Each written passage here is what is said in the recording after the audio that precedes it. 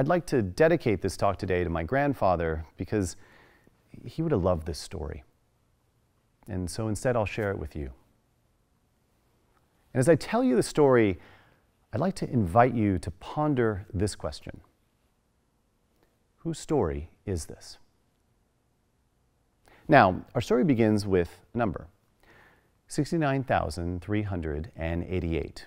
And if you're wondering what that number is, well, you might go to the internet and you might type in a search engine the number and see what type of results you get. So with that search, here's what you might find. A cobalt blue beehive lamp, ID 69388. Or this handy-dandy Bosch fuel pump, item 69388.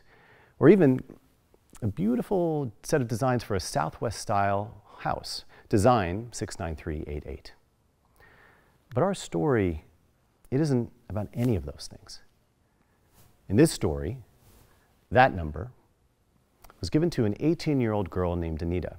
It's not a number she chose or even thought much about until a very, very cold morning in December of 1943.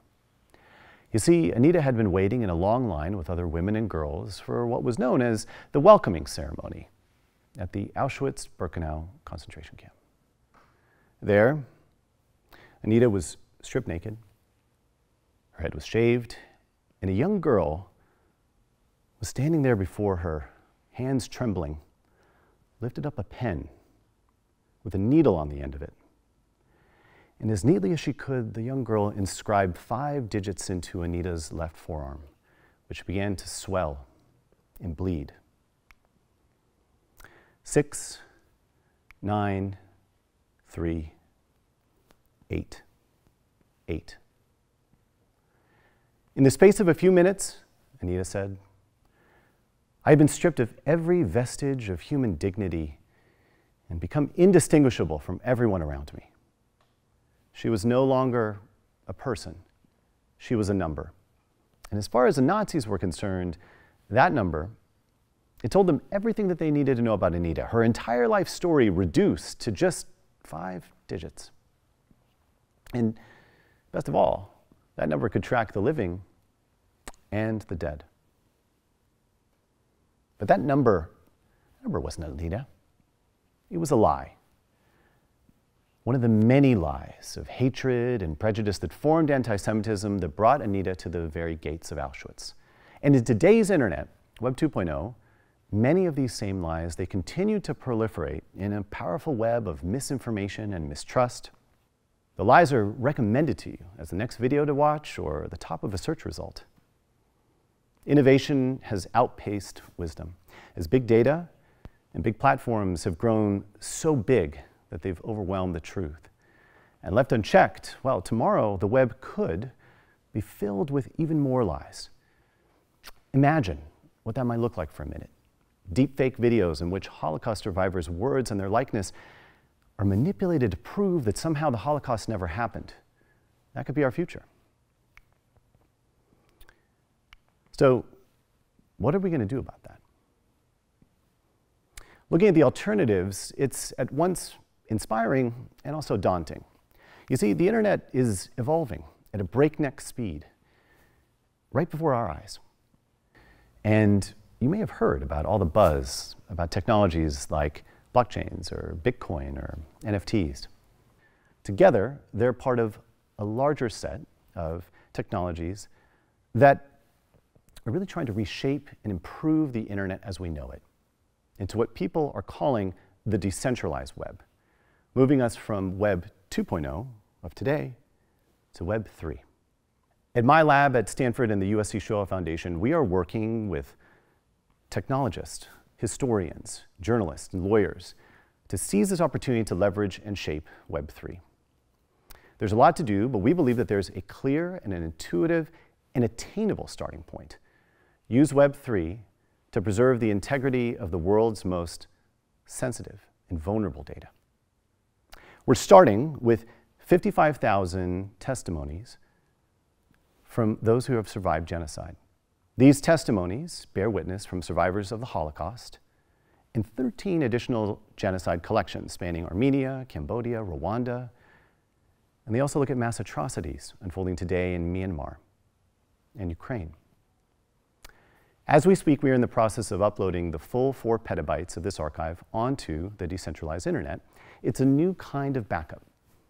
And from what had been stored in just 3 locations, well, now we're putting an additional backup copy on the archive onto hundreds of servers, and soon thousands, all on the next version of the internet.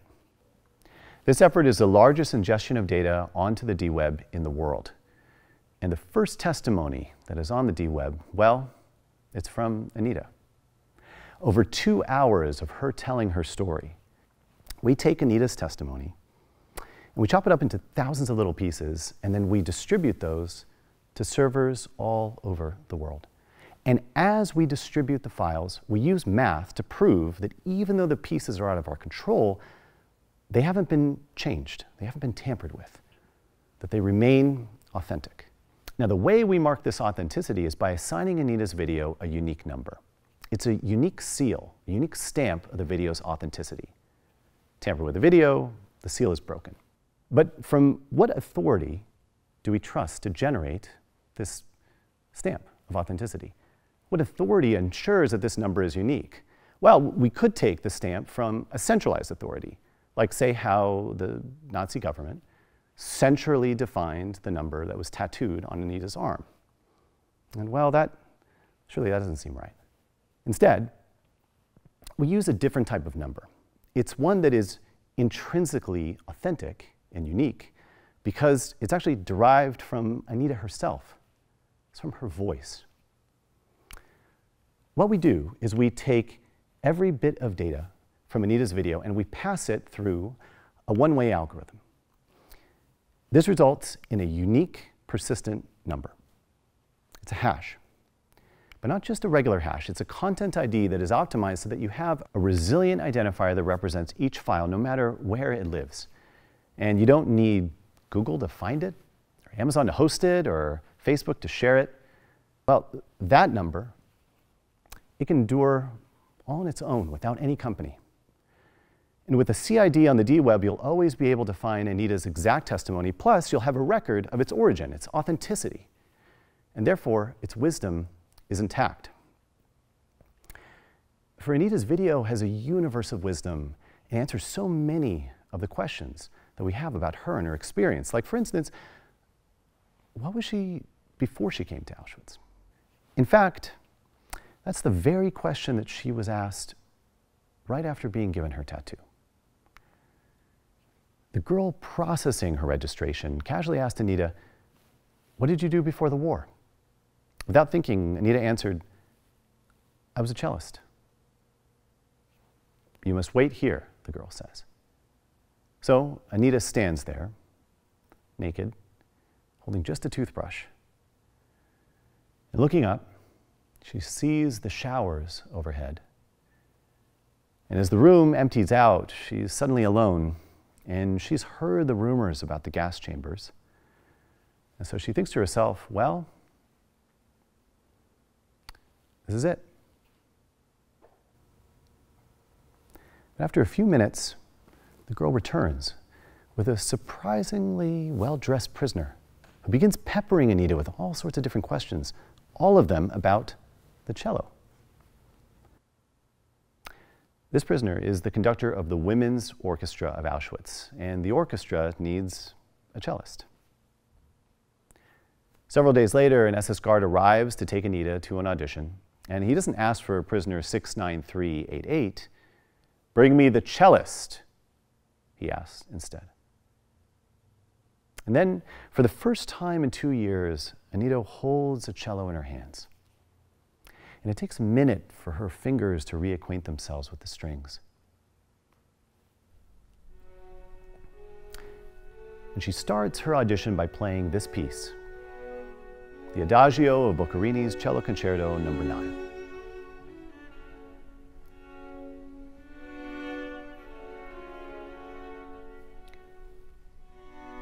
Anita would play with the orchestra each morning for thousands of inmates marching to work and to their death.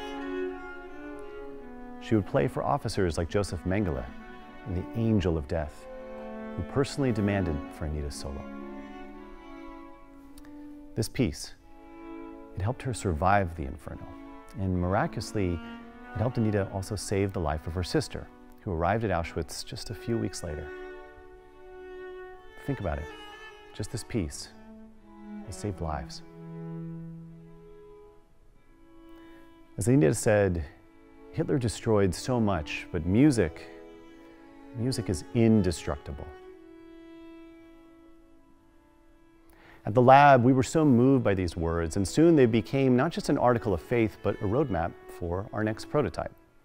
If you go to starlinglab.org/Anita, you'll find a file that you can download. It's this rendition of Anita's audition piece, as played by Yo-Yo Ma. It's his gift to you, a musical tribute to Anita's incredible story. Working with Yo-Yo Ma and his team, we looked at this recording and we reimagined it as a vessel. Already, it contains, through the language of music, Anita's experience, but now there's something else. In the header of each music file, we embedded the content ID of Anita's video testimony. Remember, that's that unique number that preserves her video on Web3.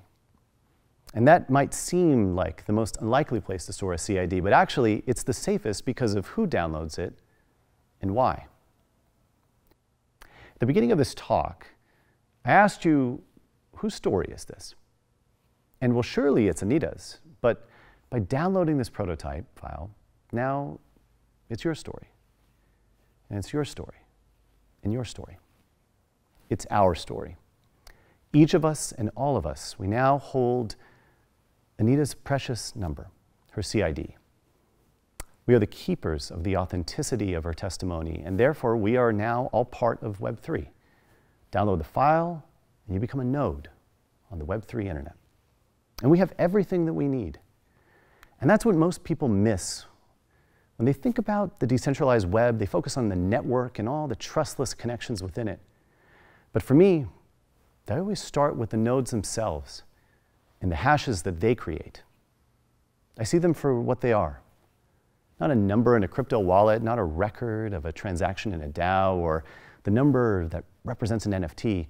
At its core, a hash on Web3 is the expression of humans.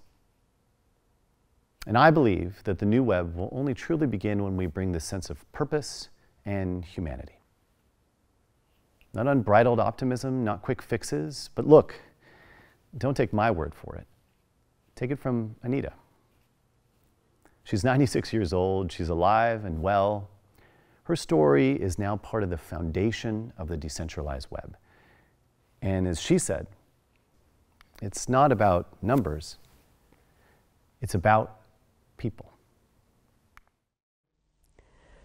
It's important that people identify with people when we talk about the Holocaust, because I always feel this idea of 6 million dead people is totally futile. Nobody can, there's no concept of that.